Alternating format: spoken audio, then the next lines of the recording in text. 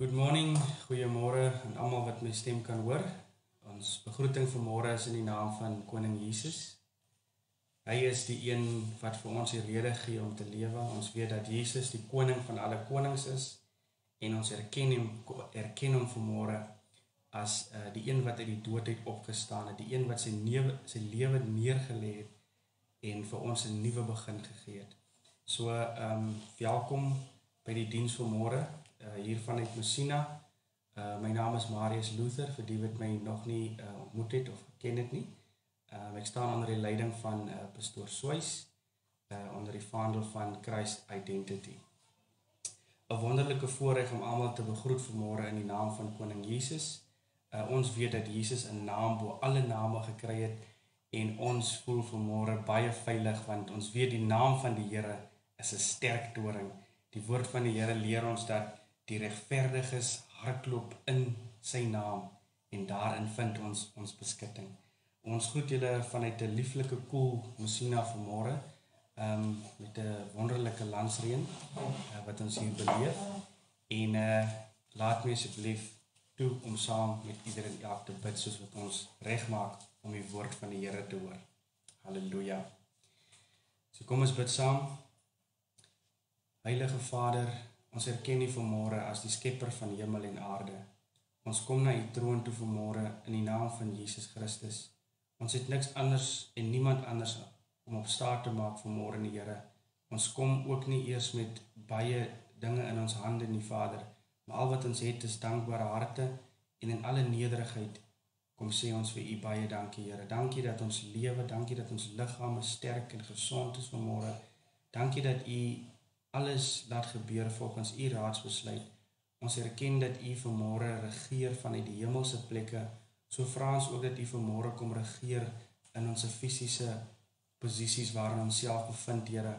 En elk wat 'n kind van die naam, 'n kind van Jesus is, wil ons bid dat U vir hulle krag sal gee, Here, uit die boonste uit. Wanneer ons die woord van God oopmaak vanmôre, wil U ook ons verstand kom verlig, Here, en vir ons innerlike krag gee, sodat ons gees ook hernuwe kan word vanmôre. Wees dan saam met ons, Here, en seën elkeen wat vanmôre U naam sal aanroep in Jesus naam. Amen. So yes, once again welcome, and please bear with me. I will interchangeably be using both English and Afrikaans just to assist the multitude of people who is listening to this message this morning. So as you are aware, so many things are happening in the world today. We are looking at all the prophecies that is written for us in the Word of God, which He so carefully kept together over all these years, so that we will not be misled in the end times, and we will also have a clear understanding of what the expectations of the Lord is. And this morning we want to talk about the issue of servanthood. When we come to the Lord and we give our lives over to Him, we realize that this is not just a matter of getting saved. Yes, for sure, that is the best thing you can do for yourself, because I believe nobody wants to die and go to a place that is not so comfortable, right? But at the end of the day, it is also about understanding what this package of salvation is about. Also understanding what is the mission, the heart cry of God, and what are the expectations that God is expecting from each one of us. So we look around us today, as I said, and we realize that there's a lot of instability today. As we were fellowshipping over the weekend with some of the brothers and sisters, we were asking ourselves, but which part of the world today is really stable? Which part is there a geographic, is it a country or a city that can tell us that they are at perfect peace, they don't have any worry, they don't have any fear, and everything is happening just the way it should be happening? So, and as we were just talking to one another, we realized that surely the foundations of the world has been shaken. We look at issues at think it's in Sri Lanka, at Pakistan, at Iran. We look at people who does not have fuel. They've got fuel shortages. There's food shortages. There's people that is having even the agendas. If you look at it, the plans that the world leaders are coming up with is not necessarily concrete plans, and when they implement it, even there's a lot of confusion around these plans. There's a lot of suspicion that those who are being led and those who are leading people, there's just a big drift at the moment developing between these groups of people. So definitely sure, in this uncertain times, one have to ask yourself, but what is my foundation? What are those things that I'm going to build my life on? What will be the motivation and the basis of each of my decisions? Because the word of the Lord tells us that everything that a person is doing in their own eyes, it is right, but the Lord judged the motives of the heart.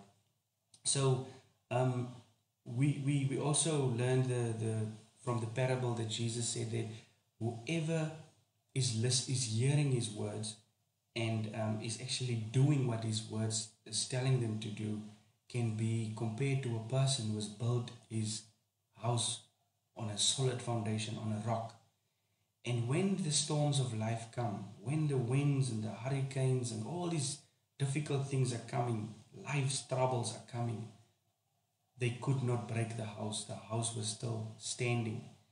And to be honest with you, I can really see that in amongst my circles, that people who reacted or built their lives either on worldly principles or who counted on their education or their careers or even their monies, all of a sudden these things are being shaken. And that is why people become fearful, and ultimately they end up making decisions that might not be a quality decision. And the end of those decisions, the Bible tells us, will lead to death. So forever and a day you go into arguments as people are questioning your faith. You have to defend your faith, because the Bible tells us that we must be ready to give an answer to anybody who is asking why we believe the way we do. So, and this one specific argument around at work, around the table, I recall as guys were now just putting accusations of this thing that they label these days of, what do they call it, anti-vaxxers and what more. And I said, no. That is a term that whoever in the world decided there will be a group of vaxxers and there will be a group of anti-vaxxers. No, I'm not one of those. I'm a person who believes in the truth, and I take the truth, the word of God being written for us as the truth. So as I'm searching and studying the scriptures, logic shows me that this thing does not make sense. So it's not for you to come and put a label on me. I have always abstained or tried to take care of my body. So previously I didn't inject any kind of drugs or cigarettes. So can you see that? And if you ask me what was the motive of my decisions, I will still go back and tell you, even 20 years ago, I started reading the Word of God, and from that I based the principles of my life, or I took the principles of God and start building that into my life. That's why I'm coming to these conclusions. And as the story is evolving, you can now see how people are slowly realizing, but someone has been lying to us along the route. And as we were in this argument, the one person said it straight. Now let me tell you, I was scared, I was afraid, and that's why I did it. And at that point I realized, then there's no argument here. You just stated why you did what you did. So that's fine. All I can tell you is any decision that is made out of fear or without faith, according to the Word of God, that becomes sin to you. So by faith, we believe that our bodies and our soul and our spirit belongs to God, because He created us we went astray, but he also came back and he purchased us. So we have been bought by the blood of Jesus Christ, the precious blood of Jesus Christ. And that is the reason why I cannot just, do anything the way I want. I need to consult. I need to subject myself, my plans, whatever I want to do. I need to go back to my Maker and ask for guidance, right? And again, as I'm saying, as you read through the Word of God, these things that is currently unclear for the ones who are in darkness, for you, Jesus said, whoever follows me will never be in darkness. You will always have light, right? Amen. So these are the kind of things that's happening to us, and I really want to echo the words of Jesus where he was saying, fear not, little flock, because it pleased the Father to give the kingdom of heaven unto you. Do not be discouraged. He's telling you that he is the good shepherd. He already overcame this world. If you read the Bible, you will see even John wrote to fathers, he wrote to young men, and he told them, be strong in the Lord. You've already overcome, and you will overcome all the persecutions, all these evil people who are rising up against the standards of God. You will overcome them by the blood of the Lamb, by the word of your testimony, and also if you do not love your life until the end of days. So this is it. If we follow those things, the Lord gives us that assurance that we can know that we become children of God. So what do I want to talk to each one of us today is the concept of how are we working with God?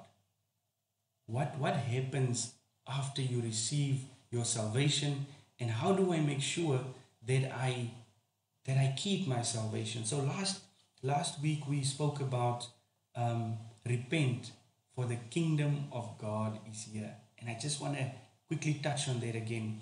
So Jesus came, as we were saying, whatever was destroyed by the works of the devil, Jesus came to restore that and to also take back the authority which the devil took from Adam, right? Now, Jesus had to go through a couple of, as he said it to John, to fulfill all righteousness. So he had to go through everything that was prophesied over his life. He had to make sure that it's almost like a checkbook, a tick list. I shall not sin, I shall bound up those who are brokenhearted. I shall heal the sick.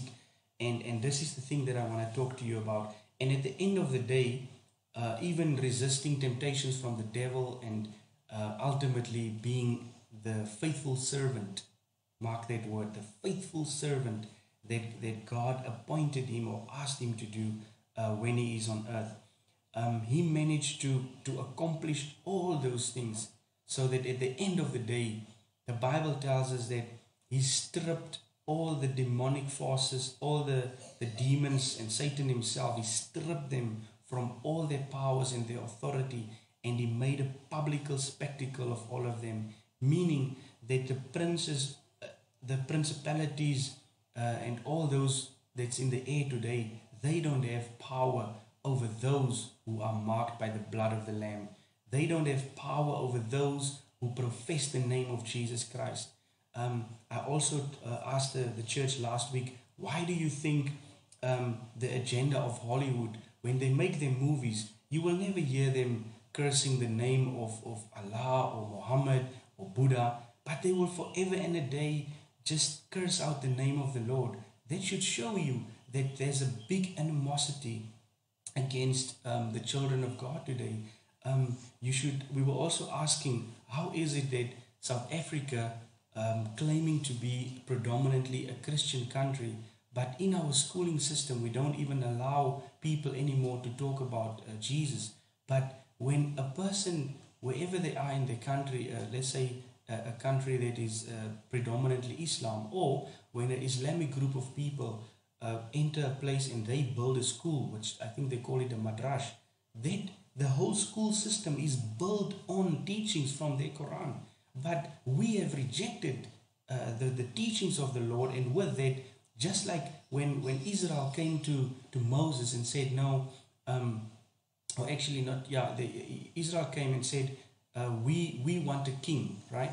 We want a king just as the other nations, a king that we can see. What was the response from God? He said, now that you have rejected me as your king. It's exactly the same thing today. We see that people who used to have Bible studies and prayer in school, the same group of people in the schooling system are now saying, no, we don't want that. So that is in effect rejecting the Lord as our King. But praise the Lord, we proclaim Him this morning as the King of Kings and the Lord of Lords, because He says that when He comes, when Jesus returns, elke oog sal hom sien. Every eye shall see Him, and every knee shall bow, and everyone shall proclaim that He is the King of Kings. And you know what? We are all looking forward to that day. So there's a couple of things that we want to highlight this morning. The important thing is, you will see the theme of our message this morning is, well done, you good and faithful servant. I think for anybody who came to serve the Lord, those are the words that you crave to hear one day, isn't it? Those are the absolute, that's your final score, your final report that the Lord will give to you. When we stand that day in judgment, He said on the left, He will separate, He will keep the goats on His left and the sheep on His right. And to the sheep He will have a certain message, and to the goats He will have a certain message, and to the sheep He will have a certain message.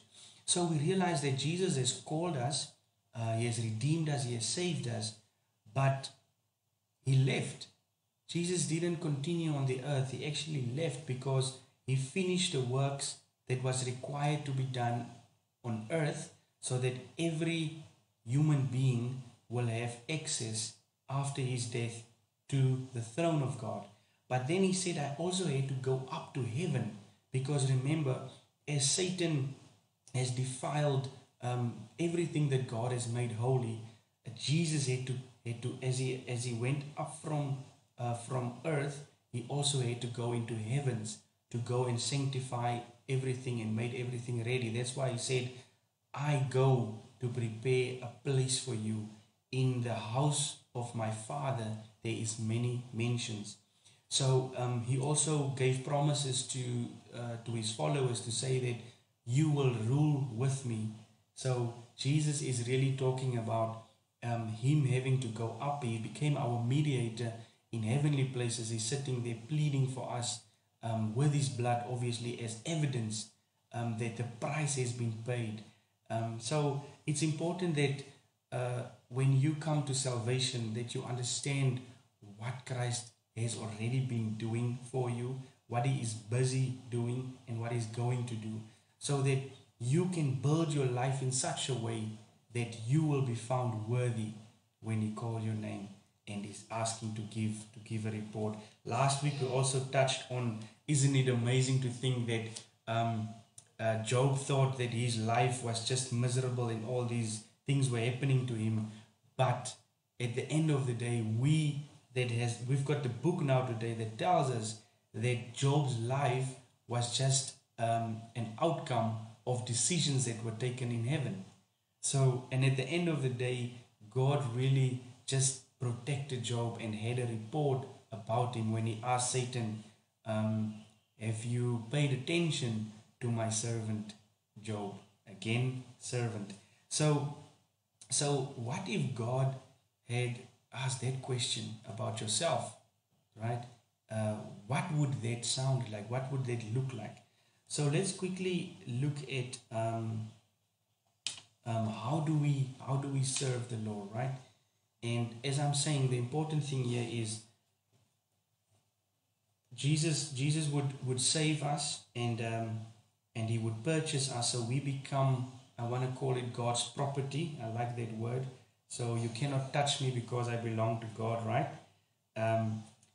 Now, from there, He's also given us some tasks. He's asking us, He said, I'm no longer calling you brothers, but now I call you friends. We listen to the language of Paul when he's speaking. He's talking about being a co-laborer with God. So, in Afrikaans praat ons van 'n medewerker. So Paulus praat van hy werk met Christus, hy werk met die Heilige Gees. Die Heilige Gees lei hom. So toe Jesus opgevaar het na die hemele, gee hy vir hulle opdragte en hy sê vir hulle, gaan wag vir my in Jerusalem en dan gaan julle krag, daar gaan julle krag ontvang van bo en dan sê hy, hoekom gaan julle krag ontvang? Julle gaan krag ontvang sodat julle getuienisse kan wees van my, so that you can be witnesses, right? You need to go and testify to the world what is done, what is happened, what is happening now, and what is to come, talking about God's eternal plan. So now we realize that He has not just saved me to come to church and just have a look good, feel good message. No, He's actually talking about all these parables where He talks of giving talents to people, right? Giving talents to people, but not just leaving them with those talents. The master will also come and he will hold you accountable. Hy gaan jou jy's aanspreeklik vir dit wat God jou gegee het. En dit is waarvoor ons wil praat. En wat amazing is ek gaan net so vinnig, ek het 'n paar skrifte wat ek saam met julle wil deel. Maar eerste ding wat ons moet doodseker is dat everybody is called for servanthood. Every single believer has been called to become a servant of the Most High. And I want to take you through a couple of examples and scriptures that will, after this session, show you that what you used to think is the job of your pastor, your prophet, your elder, it's actually your responsibility, right? They have been gifted to assist the bigger body of Christ. But just as the pastor is a servant of the Most High, so is the believer and the follower also a servant of the Most High. And obviously he talks about the gifts and the grace that he has given to different people in different measures. But ultimately, what I like about in Matthew 25 from verse 14, he talks about the parables of the talents. And if you look at this, we said last week's message was, repent, for the kingdom of God is here. Now Christ is coming and is explaining to people what the kingdom of God looks like. And I was also asking, why did he give comparisons? Why did he give us these little markers, if I can call it that? And you will realize it's because the kingdom of God is actually like a hidden treasure. It's iets wat weggesteek is. Dis hoekom hy sê in Matteus 6 vers 33, soek allereerst die koninkryk van God en sy geregtigheid. Seek ye first the kingdom of God, and all his righteousness and all these other things will be added unto you. So it's something that you must seek. You must make it your life's mission to search for this. So very quickly, it talks about the kingdom of heaven is like a man traveling to a far country who called his own servants and delivered his goods to them. And to one he gave 5 talents, to the other one he gave 2, and to the other one he gave 1 talent, according to his own ability. That's important. And immediately he went on a journey. So here Jesus is really telling you that he came from heaven, and then he collected his servants and he gave talents to each one according to their own ability, and then he went away, right? Then the one who had received 5 talents went and traded with them and made another 5 talents. And likewise, who had received 2 gained 2 also.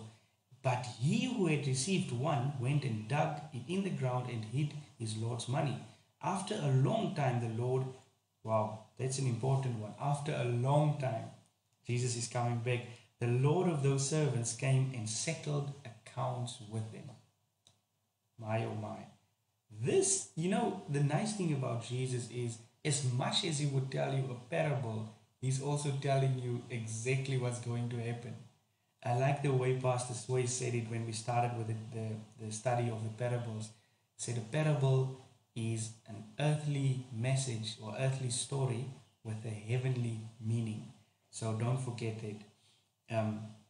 So he who had received 5 talents came and brought 5 other talents, saying, Lord, you delivered to me 5 talents. Look, I have gained 5 more talents besides them. His Lord said to him, and these are the sweetest words you can ever imagine. Well done, good and faithful servant. You were faithful over a few things. I will make you a ruler over many things.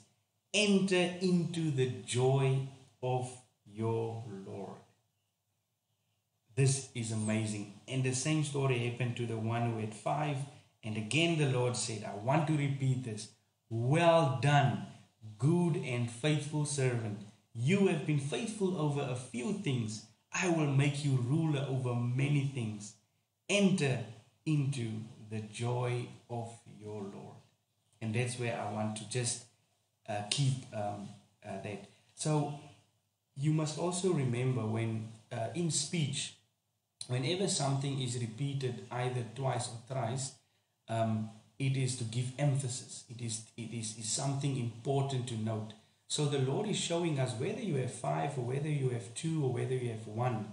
It's not about how much or how little you've received. But the principle here is that you will have to give account. You will have to give account. And whatever you have in your life, and you will see as the story is evolving where we are going with this. Whatever you have received in your life, you need to demonstrate that you have been productive with it. That's the reason why in other parables he talks about a fig tree and he expected the tree to give fruit. So you need to be productive. All right? And very quickly, I know people are now making calculations and browsing through their memory files. What is the Lord given unto me? What is the Lord given in my care? And what have I done with it for so long that I've been a servant of the Lord? So think about this. Now, at the end of the day, the one servant who only received 1 and didn't do anything about it, the Lord was really not happy with it. That's not the message I want to talk to today. But ultimately, he just said, I had 1 and I know you're a hard Lord. So I thought I don't want to lose this thing. I dug it into the hole and I left it there. And this is the only one that you've given back to me. And I'm giving it back to you. And we know that the Lord of this Lord was very angry with this guy. He said, listen to this, the words that he's using. You wicked and lazy servant. You knew that I reap where I have not sown and gather where I have not scattered seed. So you ought to have deposited my money with the bank, and at my coming I would have received back my own with interest. So take the talent from him and give it to the one who has 10 talents. And for to everyone who has, more will be given, and he will have abundance. But from him who does not have, even what he has will be taken away, and cast the unprofitable servant into the outer darkness. There will be weeping and gnashing of teeth. Wow. So Jesus, if we can just quickly analyze this parable, obviously he's the master, handing out gifts. He's coming back and he's saying, even to the ones who were in his service. And that's the important thing I want to show people today, is that you can even be in the service of the Lord and you are not fulfilling his requirements. You are not living, you are not, again, the story of, this guy was not found worthy. Why? Because he's been given everything.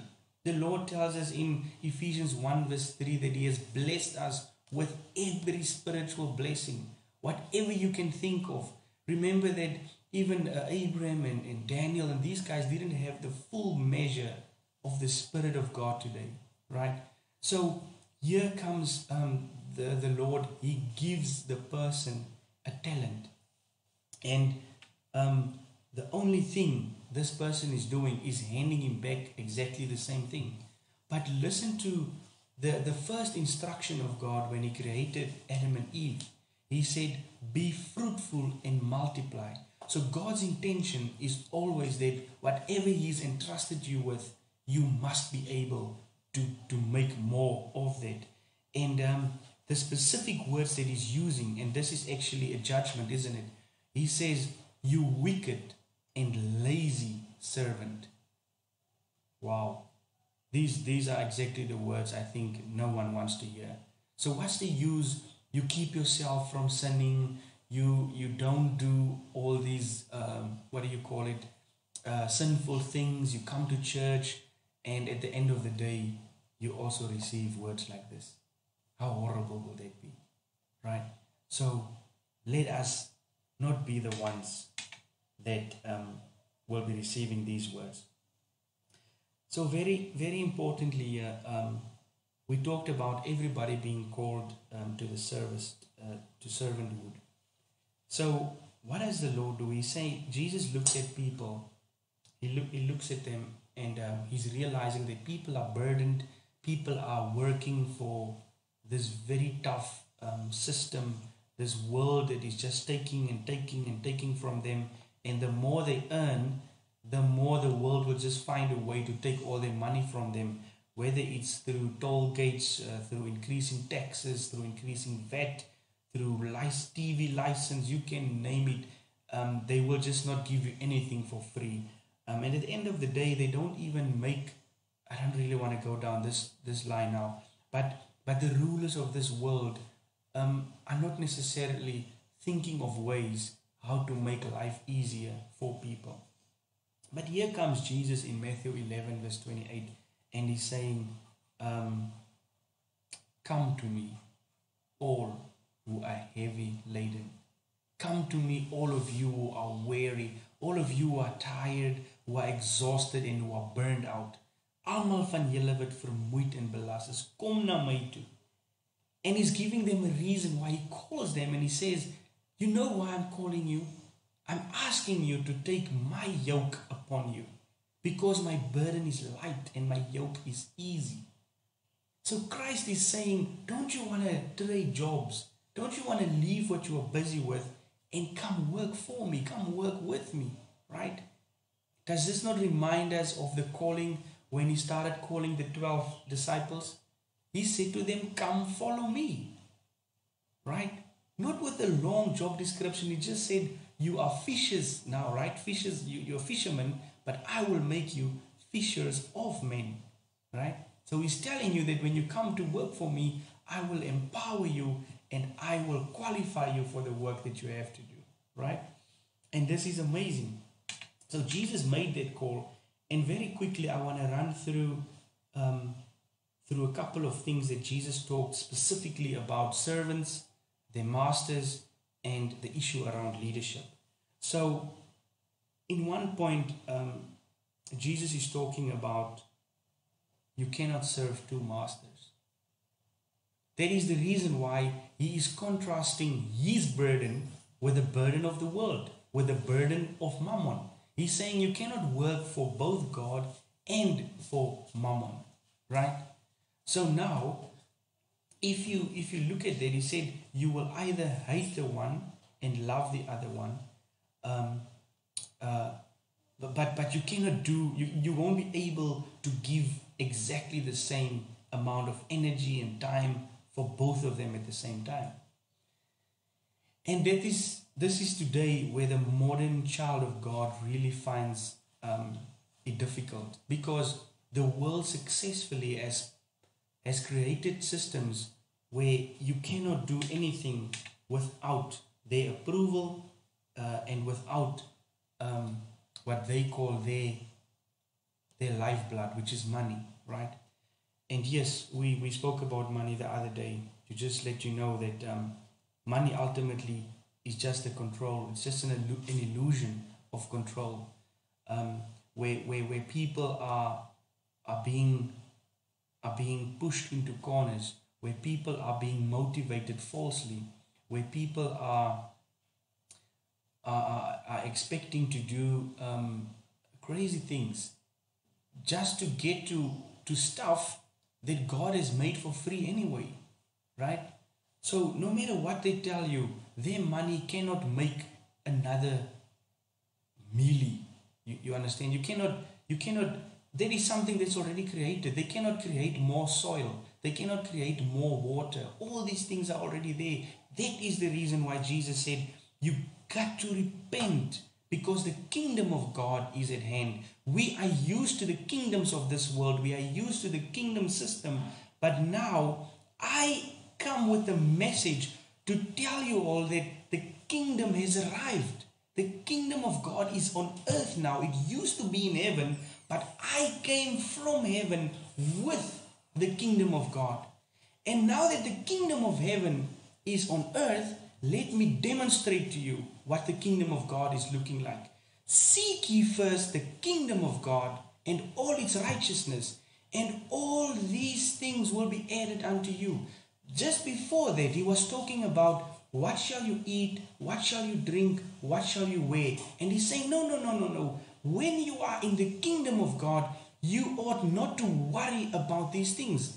Because look at the birds of the sky. The birds that I have made, they do not gather in barns, they do not sow, they do not reap, right? Yet, every single day, they've got something to eat. Look at the lilies that grows in the field, right? And not even Solomon, that was the richest person that lived in his day, was dressed in such glory. Yet, the sun comes over that flower and it withers away. He's trying to demonstrate to you the difference between the kingdom of this world and the kingdom of God. And he's calling everyone and he says, repent, for the kingdom is right here. It used to be far, but it is now at hand, right? And all of a sudden, Jesus starts with a recruitment plan. He starts by giving us job descriptions. He starts by explaining explicitly what the kingdom of God is looking like. And all his parables, all these earthly little stories, these comparisons, he's trying to contrast the kingdom of the world with his kingdom. Oh my word. This is so beautiful. If you understand that Jesus even, he said to them, there was a mother that came and she was asking, Lord, I can understand your kingdom. I understand you are the one in power. We saw how the demons listen to you. Oh, we can understand, Messiah, you are here. Wonderful, great. The salvation of the Lord is here. I've got one request from you. Can one of my sons sit on the right hand and the other one on your left hand in the day that you will reign? And there Jesus is just debunking the whole nonsense that's happening today, where people are fighting for positions of leadership, where people want to be on top at the expense of whoever they are going to trample upon to get there. And Jesus said to her, Madam, sorry, Tannie, nee, dit werk nie so nie. In my kingdom, it's not about the person who wants to be on top should be the one who is willing to do the lowliest part of work. He should be a servant. A servant. That is the characteristic that is needed. That is the person who will make it to be appointed in a position of authority. Because just as I, who came from the highest authority, remember Jesus said he's got the highest name, but he came down in the form of a servant. He took the body of a servant and he demonstrated it, the very last act, the very last physical act that the master did before he went to be crucified. He asked his disciples to sit down and he washed the dirtiest part of their body, which were the feet, the lowliest portion of their body. He washed it. That is an important demonstration of showing the contrast. Now I'm asking you, please show me which CEO has ever washed a feet of their employees. Please show me which president ever washed the feet of a Tannie that is following them. Can you see That Jesus brought the difference. He showed us that I am the good shepherd. I am laying down my life for my sheep. I am willing to go all the end. What do they do today? You look at the leadership of this world. They've got the best of the best. They've got bodyguards around them. They get the most expensive vehicles, the luxury of this life. They take it all for themselves, at the expense of the very same people who trusted them with their lives, who voted for them, who believed. It's important, that word. You believed so much that a human being in the form of a government system will deliver you, will take you to a better place. And my, oh my, poor fellow South Africans, we can see where this thing has been leading us to. Why? Because they are not following the principles of the kingdom of God. It's as simple as that.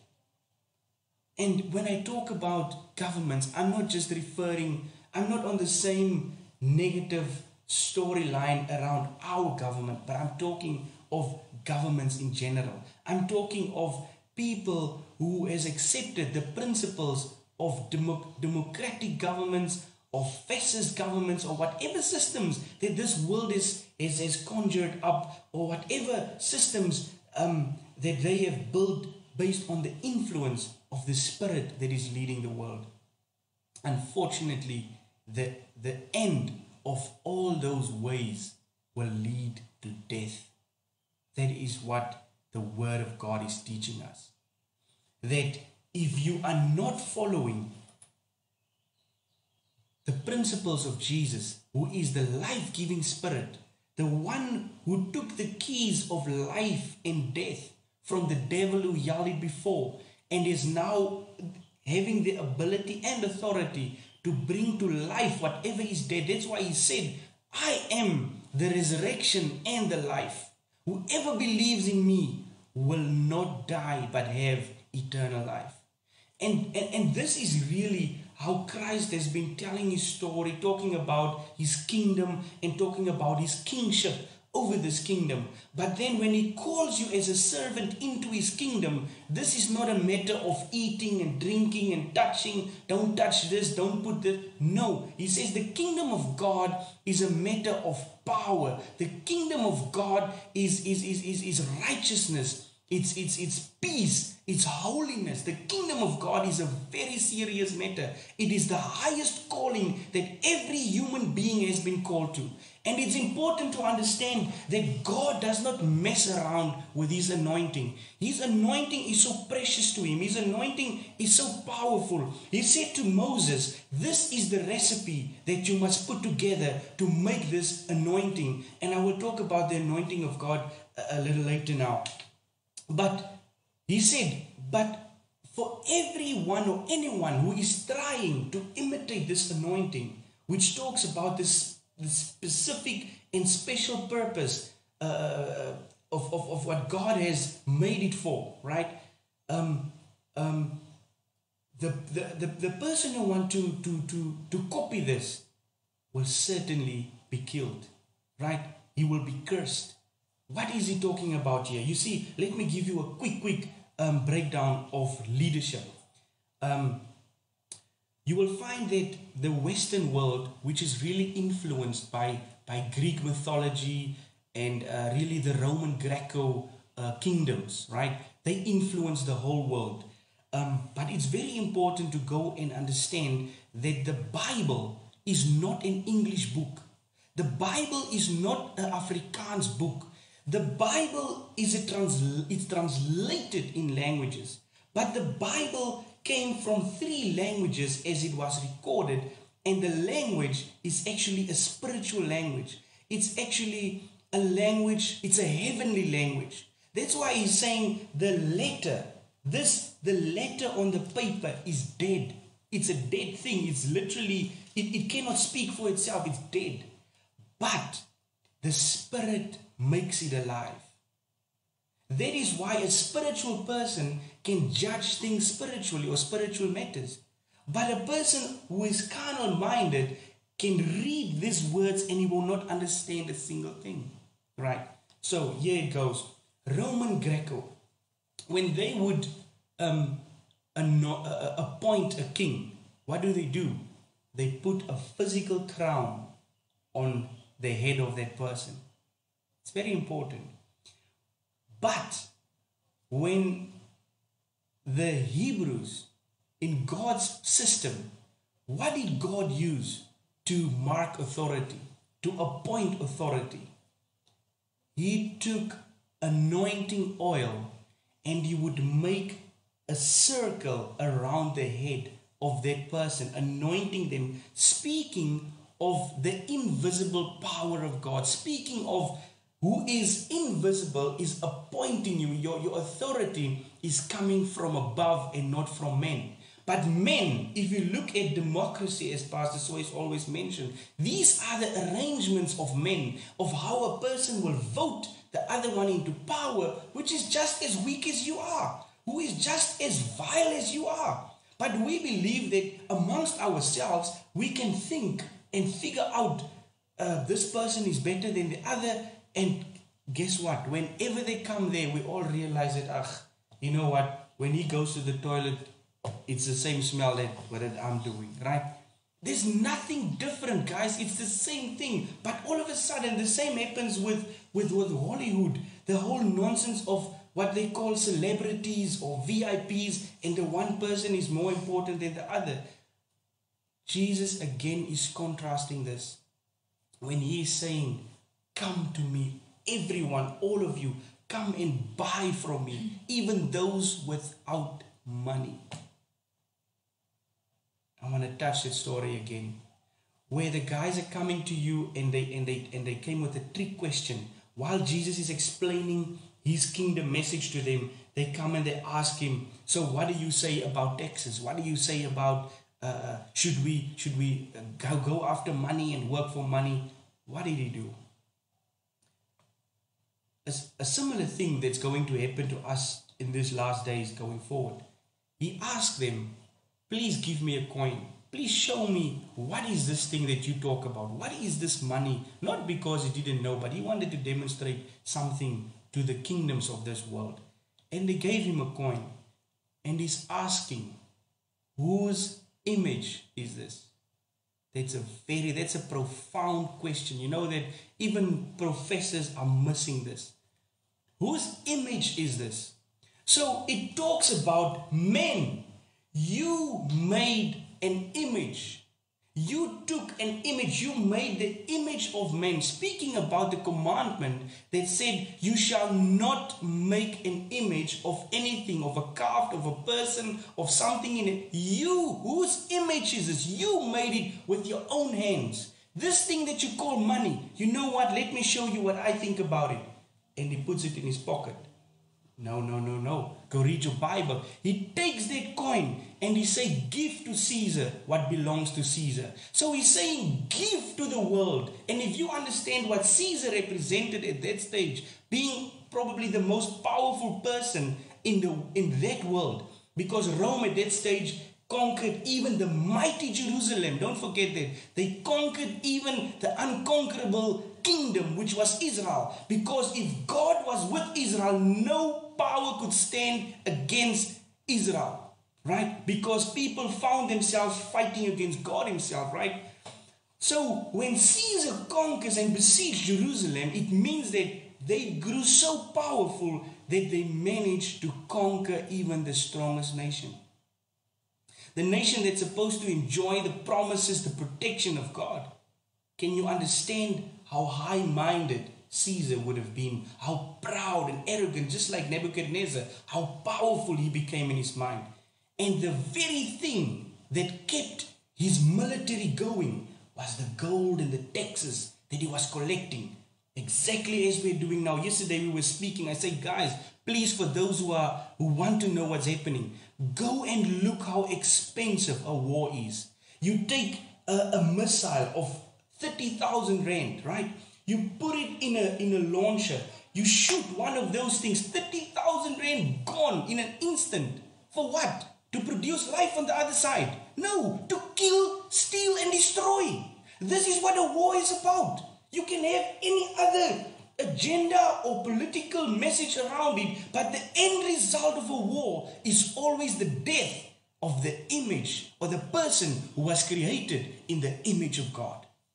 Unfortunately, we have to call things for what they are. Because Jesus said, you see, the ruler of this world, he's a liar and has been lying from the beginning of times. Right? And he came to do nothing else but to steal, kill, and destroy. So when you look at what is happening in the kingdoms of the world, you will always find those things happening. Kill, steal, destroy. I'm sorry to say it, guys, but this is it. If you are working and you are getting paid, do you know that your money is already taken from you without even you asking for it? Let me show you. It's critically important to show you how you've been lied to all your life. So you get 10,000 rand according to your company. But when you get the money in your bank, you only have 7,000 rand. So where's my 3,000 rand? Now it's taken. But I didn't agree to it. So typically, that is really stealing from me.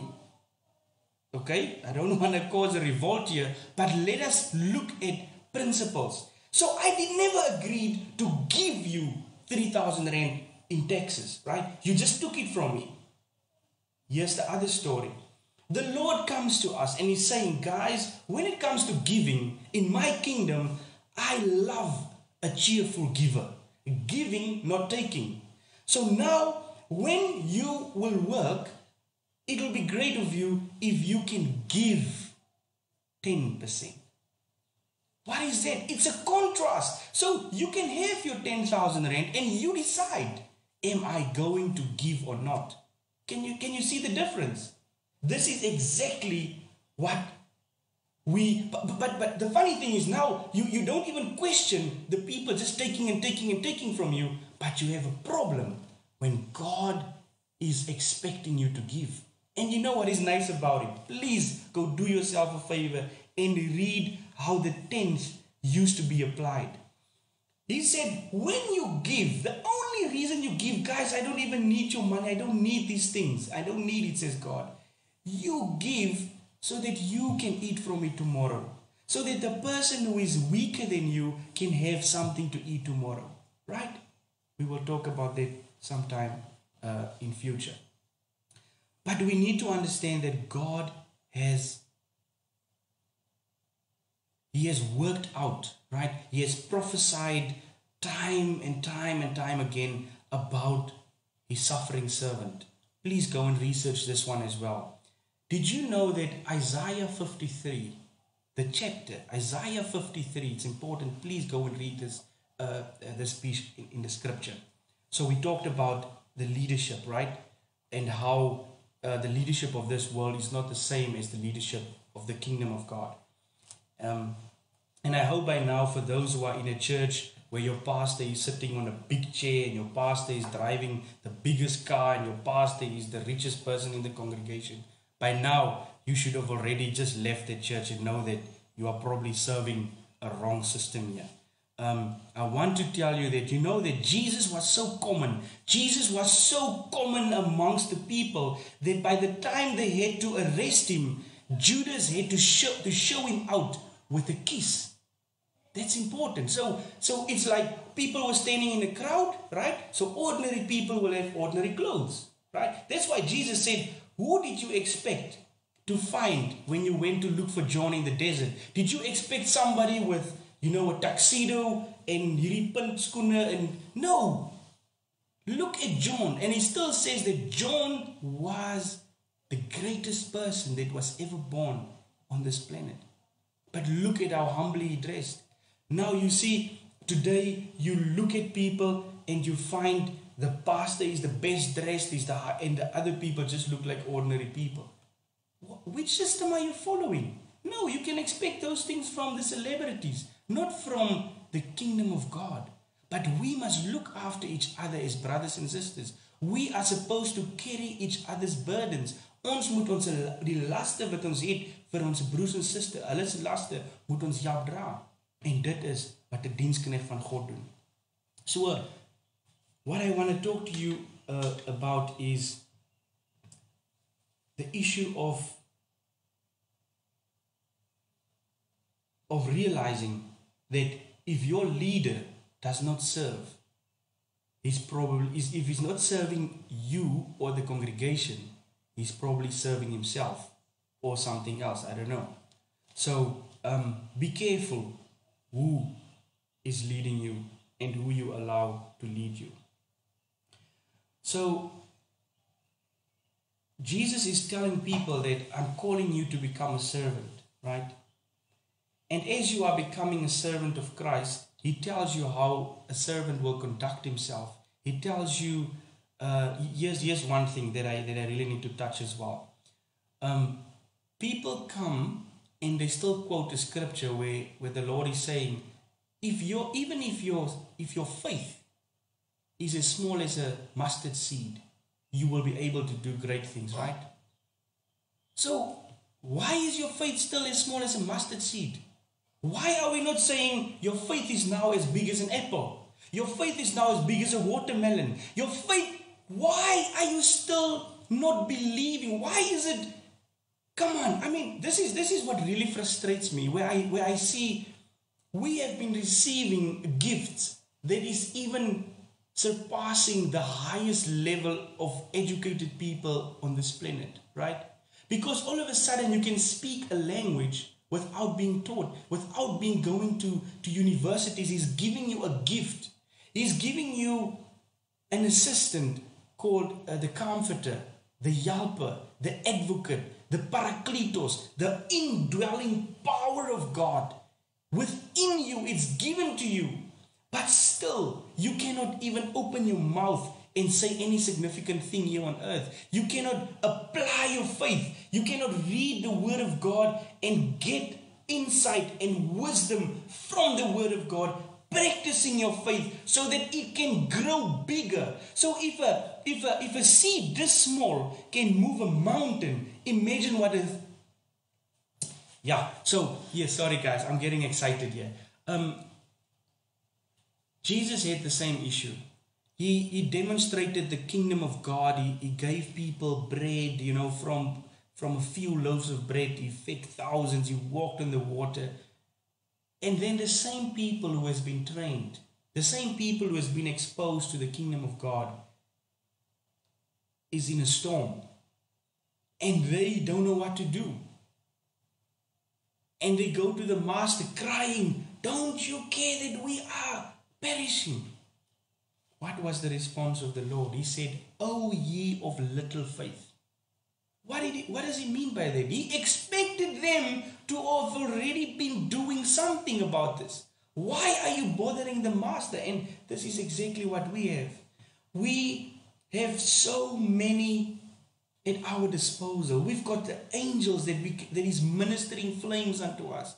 But none of us can even come on a Sunday and testify of how an angel has helped you, of how the power of God has worked through you, of how you allowed your light to shine into the darkness. What are you doing? I just hope that none of us hearing this message will stand one day and receive the words, "Oh, you wicked and lazy servant."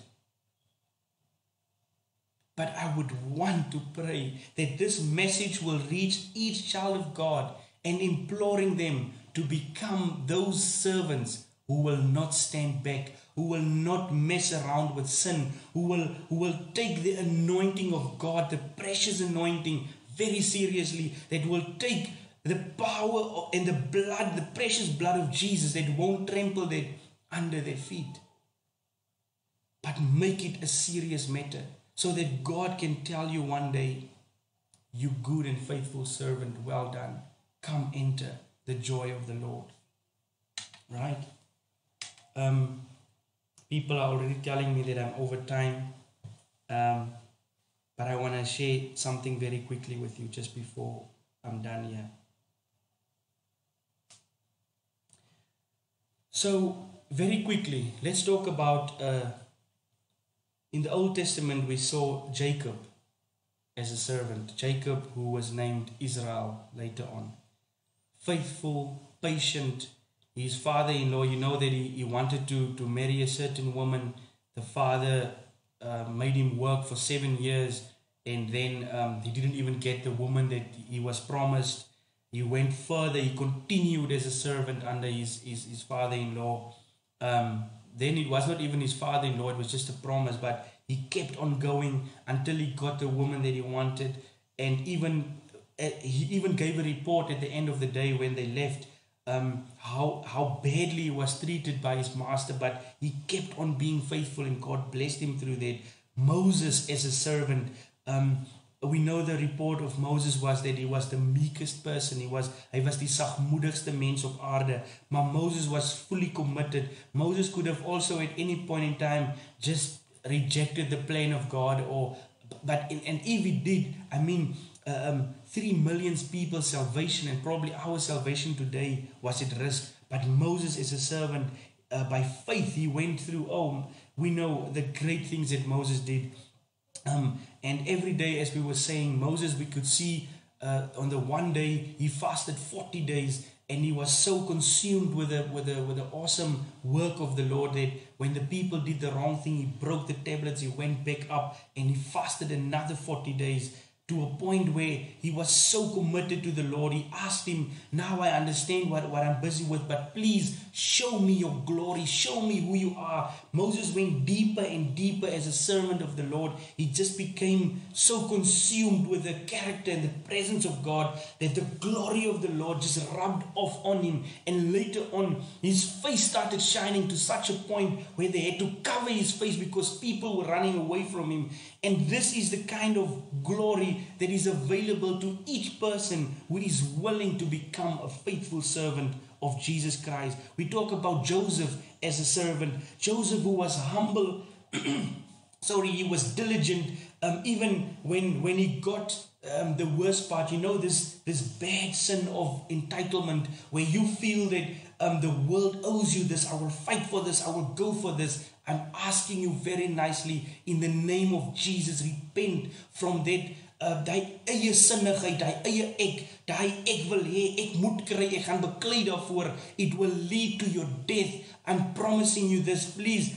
You will see that Jesus is saying, no, guys, don't worry about this. I will take care of it. The battle is not yours. The battle is the Lord's. So when we fight the good fight of faith.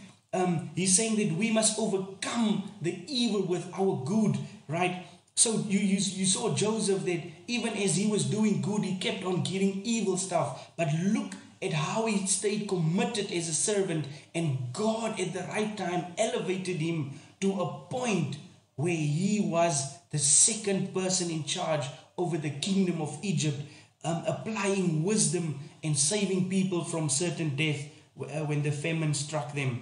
So Esther, as a servant, she had compassion, thinking not just of herself, a lavish lifestyle in the king's presence while she was living all this wonderful life. She was mindful of her people who were in bondage, the people who were threatened, the people who were almost being killed, and she risked her own life to save those that was facing certain death. David, as a servant, being humble. David knowing that God has called him for greater things. David het geweet dat hy was gesalf as die volgende koning, as die opvolger. David wat geweet het God is altyd met hom. God het hom gehelp om 'n beer, om 'n leeu dood te maak. God het hom gehelp as 'n kind om 'n reus dood te maak. But David stayed humble even when Saul persecuted him. David stayed because he submitted under the appointed authority. David understood that a servant can do nothing else but serve in the place that he has been placed with. And God exalted David as well, to a point where he even said, the kingdom will never depart from you. And we know that Jesus came as the eternal king through the loins of David. So John the Baptist as a servant, guys, there's so many examples. John was so humble. Again, he didn't partake in the food of the day, but the Bible said that he ate honey and locusts, and he had ordinary clothes that was just made from camel's hair. you can clearly see the distinction of a servant of God is really denouncing all the pleasures of this world. A servant of God knows that everything that the world gives you is just sugar-coated nonsense, because on the outside it looks nice, it tastes nice, but when you break it open, you will realize that there's nothing, there's no substance, there's nothing that takes you forward. Whether they give you 100 degrees, I'm telling you, you might still not be found worthy when God is pulling your report, when God is giving a report about you. So please be attentive to the servants that God was pleased with.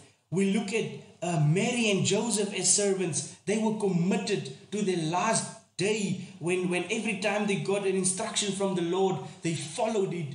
Even look at them. Bible is showing us that they were not the richest people, but God called them in their circumstances to usher in a new kingdom, to bring in God on earth, and they were faithful as servants. At the end of the day, we look at Jesus, the ultimate suffering servant. When we look at Isaiah 53, did you know that this portion of the Bible is taken out?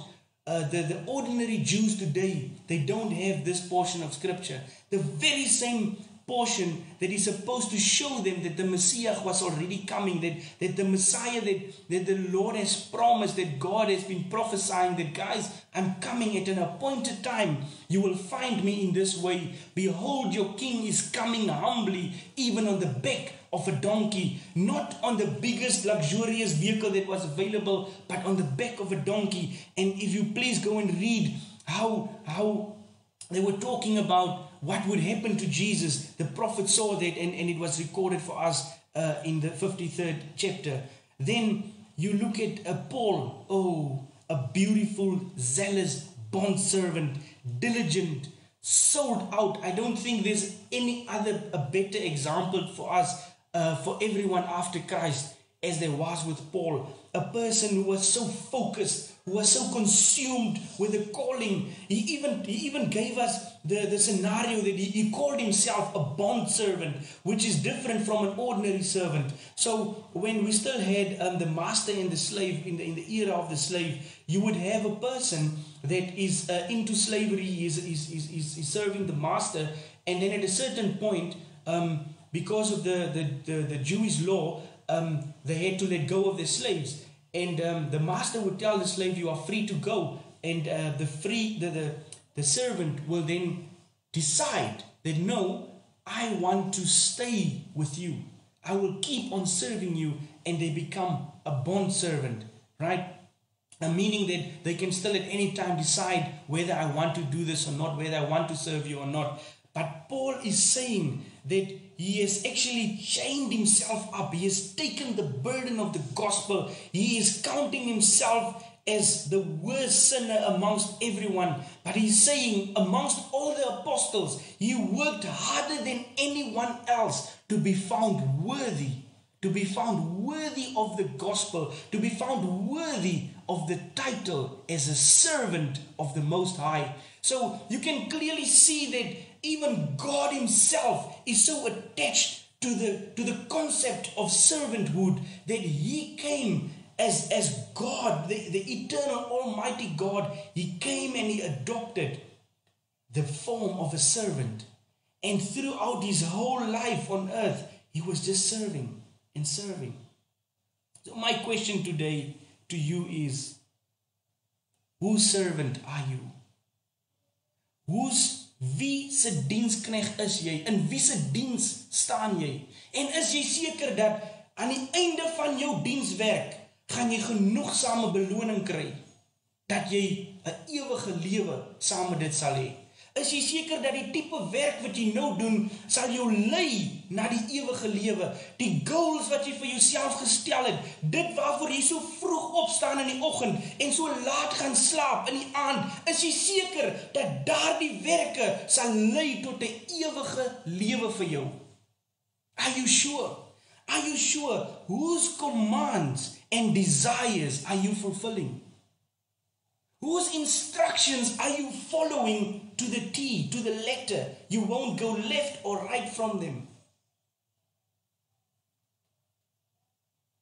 These are the questions that every child of God must ask themselves. Hierdie is die vraag wat ons moet vra, want Jesus praat van 'n sekere storie in Mattheus 24 vers 45, né? Matthew 24 verse 45, and I'm finishing with this.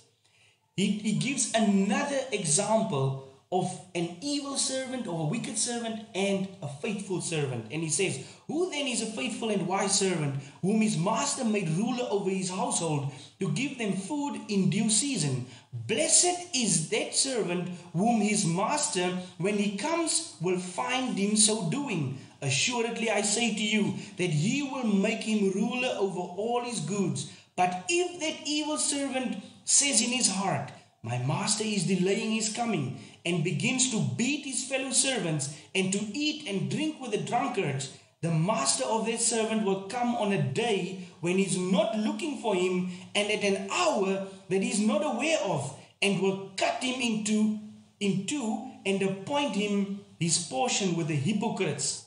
There shall be weeping and gnashing of teeth. This is where we find ourselves today, children of God. That God is calling us for servanthood.